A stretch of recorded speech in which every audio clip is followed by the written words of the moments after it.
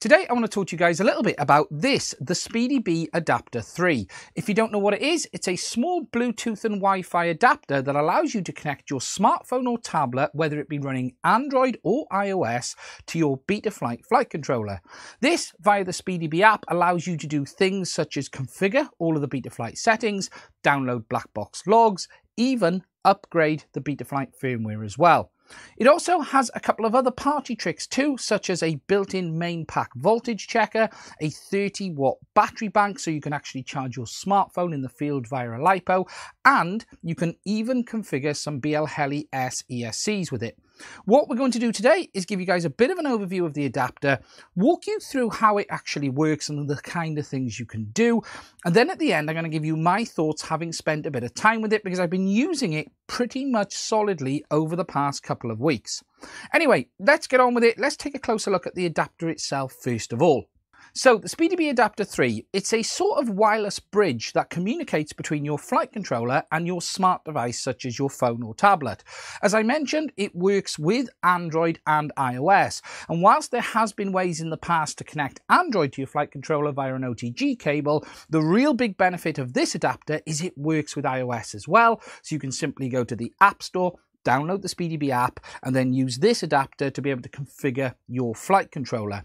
Now, if we take a dive in and look closer at the hardware, the device itself is a small adapter, bright yellow, as you can obviously see. If we look around it on the bottom, we have our battery ports, we have our XT60 as well as another input.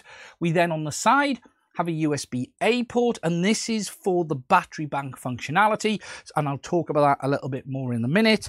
Then on the top, we have this included cable that loops through. Now, this device has two ports. It has a micro USB and a USB-C, and the cable is the same. We have a micro and a USB-C. And the idea of this is it allows you to choose the connector that you have for your flight controller. So for instance, if your flight controller has micro USB, you simply put the USB-C end into the adapter and then plug that into your flight controller, or alternatively, if your flight controller was USB-C, you would simply do the opposite and plug it in and go like that. Now, to connect this to your flight controller, as I've already said, is really easy. We simply take the end that we want, so we're going to want the micro USB for this one, and then we simply find that port on the quad, and then take the adapter and plug it in. Once we're in, we then need to take our LiPo, plug it in at the bottom, and then wait for it to connect. Now, there are a couple of things you need to check for when you are doing this. What it will do is plug into your flight controller, and you need to wait for it to actually communicate and synchronize. When it does, it will come up with a little flashing red symbol here, sort of a flashing Bluetooth symbol to show that the connection from the adapter to the flight controller is actually working correctly. So as you can see, we've now got the little flashing Bluetooth symbol in red, which is telling us we've got the communication between the adapter and the flight controller. Now, I've already gone to the App Store and downloaded the SpeedyBee app onto my phone. It's available for both iOS and Android. So to connect, what we first of all need to do is choose the options we want. So if I click on the side here, we've got home, firmware flashing, black box, BLHeli configurator, and some other options as well, which we'll take a look at in a second. To do the connection, we simply click on the Bluetooth symbol down here, and it's found the adapter, and you then simply click connect. Once that, it'll start communicating with the flight controller, and you can then see the little Bluetooth symbol has gone solid green to show us that there's a connection between the phone and the adapter and the flight controller. Now, the real nice thing about this is the SpeedyBee adapter app will basically give you the full functionality that you get in Betaflight. We can literally do pretty much anything we want to do. So we've got the main setup page, we've got the ports configuration, we've got the settings configuration under the main config menus, everything under here. So again, you can do everything that you can do in Betaflight Configurator pretty much via this app. You've even got CLI at the bottom as well if you want it. So the real nice thing about this is anything you need to change in the field, you can do it via this app. And whilst there is stuff you can do via your remote controller, for instance, via Lua scripting, it is nice to be able to do all this configuration via an app like this as well. And again, along the top, it shows us the standard options telling us what's connected. So we've got gyro accelerometer, and baro. So it's all there ready to go. We can also do things like download black box logs on this too. So for instance, if I click disconnect, go back to the main page, you can see the light's now gone back to flashing red. If I go down to black box, it actually goes into portrait mode at this point. Click import from flight controller. It will again ask us to connect, which we will do. Load black box files, and then it will ask us to switch over from Bluetooth to Wi-Fi. So for the file transfer part, it wants you to use Wi-Fi rather than Bluetooth for the communications. Failed to find black box logs, and that is because on this flight controller there's none actually on there because there's no SD card. However, what I'm going to do now is hop onto a flight controller that does have built-in memory, and we'll take a look at that one. So I've swapped over to a different flight controller now. I'm going to click on import logs. We're going to connect to the adapter, and then it's going to ask us to switch over to the Wi-Fi. Oh, it looks like it's done it automatically this time. Oh, there it is. Then we're going to download the logs. Now this can take a little bit of time, 5-10 seconds for it to just come up with the list of logs that are available. You can see that's now populating. So we can go down. And what I think we'll do is we'll download this one, which is 4 meg. Now, the bigger the log file, the longer it will take to transfer. It is doing it via Wi-Fi, but as you can see, for a 4 meg file, it's not terrible. That's probably going to take about a minute, but there is a bit of time involved in that transfer. So as you can see, the logs now come up on the screen, and I can scroll through, and then we can start getting into it. You'll start seeing there, here's where the aircraft took off, and you can start to see all of the log data being shown. You can zoom in and out, and you've got most of the functionality that you would find in the log viewer. So for instance, we can toggle the joysticks on and off, you can toggle the motors on and off, you can go into settings, and you can then choose what options you wanted to show on screen. So for instance, if we wanted our PID error, we can turn that on as well. So if you're looking for some very specific stuff and you don't want to bring a laptop with you, it will allow you to do that. Now, there is an option to export the logs as well, and you can save to local, send file, or generate and share QR code. I haven't been able to get this bit to do anything properly yet. So for instance, if I click save to local, it says saved locally. However, if I then go back into here and then import from local, it doesn't find anything. So I haven't been able to work out how that function works, and I'll talk about that with someone else a little bit later as well. So at the moment, I can't figure out how you save the logs. I can only really view them, but it is nice to have that functionality out in the field. Going back to the home page, as I've said, there is some other functionality as well, including the option to flash the firmware. Now, I haven't fully tested this, if I'm honest. I have tried it on one flight controller, but it didn't want to behave. But I will not blame the adapter for that, because it is a Brain RE1 and they don't have straight off the shelf Betaflight targets, and it has always been a pain to flash at the best of times. I haven't tested this. It says the functionality's there. It is one I would probably recommend using with caution, but there is no reason you can't use it. It also works with EMU Flight on that side of things as well. And we've also got the BL Heli configurator. Now, the website for this says BL Heli S. This will connect to the ESCs on my quads, which are not BL Heli S's, but they won't give us any options. So for instance, if I just plug one in,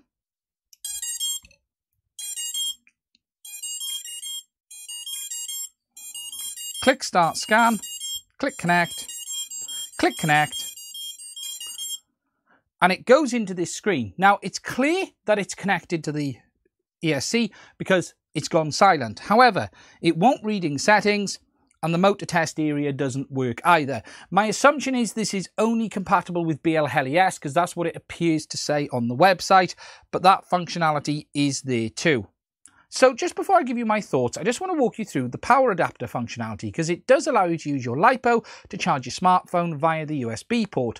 It supports up to 30 watt and it supports QC3, AFC, as well as Apple 2.4 amp protocol. Now, to use this, you simply plug your cable into your smart device. So I'm going to plug it into my iPhone.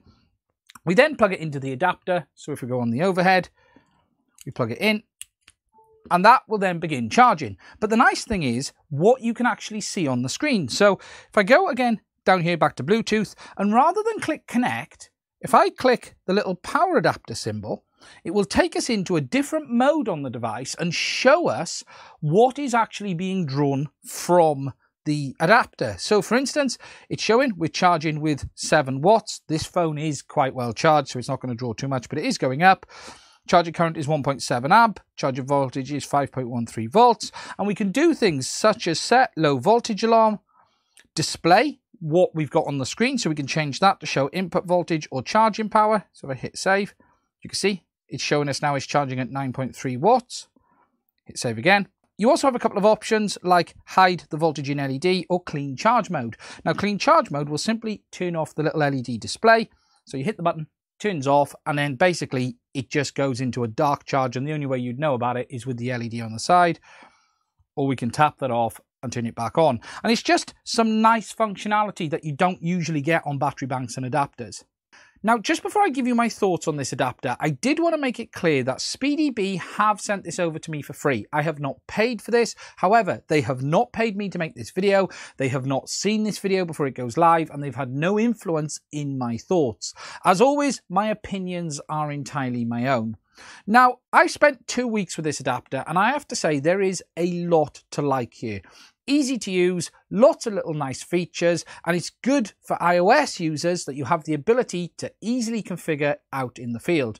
For Android users, yes, you can simply use an OTG cable, but you do have all those little extra features such as the battery bank functionality and those other things around the configurators too, and the black box options. So if you did want to be able to do it, it does make life a little bit easier.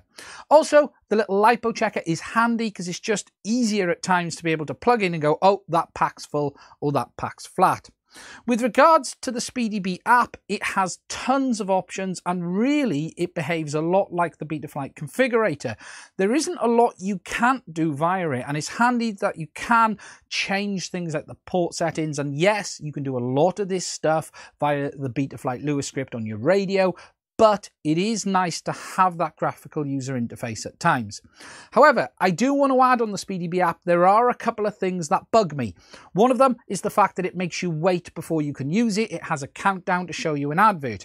I do understand why SpeedyBee do this, because that app is available to download for free, and it will also work with the OTG cable as well. However, it would be nice if it could detect you're using a paid adapter rather than you having to wait when you've bought the hardware. Now, while that's the good, I do want to talk a little bit about the bad. And I will be honest, I have had some problems getting this adapter to connect to my flight controllers. It isn't that it won't connect to one or two specific ones. I've had issues where it will work 1 minute and won't next. If you watched my live stream a few weeks ago, I actually did it live on air, and I was having lots of problems then too. Now, since then, I've had a lot more time to try it and play with it and try to understand what's going on, as well as reach out to SpeedyBee as well. I also contacted Mario at Rcschim and asked him what his experience was, because I was having all of these issues, but he wasn't. And Mario has very kindly sent us over a video, so let's hop over and see what he has to say. Hello Ian, thanks for reaching out to me. I tested my SpeedyBee adapter 3 and I didn't really find issues. I tested a lot of different copters, F4 and F7 copters. All of them worked except for 2 on my wall, but those are 2 scrapped copters which don't even have an RX, and I'm not sure if they work. So all my flight controls worked with this. One issue that I found on downloading black box data, it gets stuck at 92% and wouldn't continue, and it's also quite slow. But yeah, that's about the only. And as I say in my review, I cannot save the black box files on my phone. They just, if they load up all the way, you can display them and examine them, but you cannot download them to the phone or save them as a file. As you can see, Mario has had very few problems at all, especially compared to the ones I was having. So, as I mentioned, to be clear, it would work on this quad, and then it wouldn't, and then it would, and then it wouldn't, and it was not specific to any of them. There were periods where it just wouldn't work at all. Now, I think I have a bad cable. That is the conclusion that I've come to on this. I don't think it's the USB ports because I've tried moving around. I actually think it is the USB-C side of the adapter cable they've supplied. I'm going to try and get SpeedyBee to send me another one. However, this one for me does work very well when it does work, but there are periods where it just will not connect at all. However, I can't say everyone else's experience of that is the same, but at the end of the day, I did want to share with you guys the problems that I was having, because that I can only review something based on my own experiences. I'm hoping to get another cable from SpeedyBee, and then I'll try it again, and I will update you guys in the future. What I would say is this: when it works absolutely brilliantly and absolutely fine. It's a shame you can't save those black box logs, or certainly I haven't found a way to do it yet. The firmware flashing, not so sure about that, but the general main functionality, it does a fantastic job of. It's just, it seems to at times not want to connect. I have found that there is a certain process you have to follow. You do need to connect it to the flight controller, then plug the battery in and wait for that flashing red LED. If that LED isn't there flashing, it will not connect, and that is the important thing to check. And what I have found is when I've done it and manipulated that cable by there, it's suddenly kicked in. So I think I might have an issue with that. Anyways, that's it for this video. If you're interested in getting yourself one, I will put a link to it in the description on the SpeedyBee website. I do want to thank SpeedyBee for sending me one over. Very, very interesting. I really do recommend having one in the bag. Anyway, just for the power bank features, it's just a handy little adapter to have, especially if you are an iOS user, because it just means you have that same functionality that you can get on Android as well. And that's pretty much it for this one. Now, if you'd like to help and support the channel, please do consider hitting the subscribe button, and don't forget to hit the little bell next to it as well. Furthermore, there are links to Patreon as well as Buy Me a Coffee if you'd like to support us on a more regular basis. I also have my own Discord server, and there's a link to that in the description of the video as well. So if you'd like to check that out, please pop over and say hello.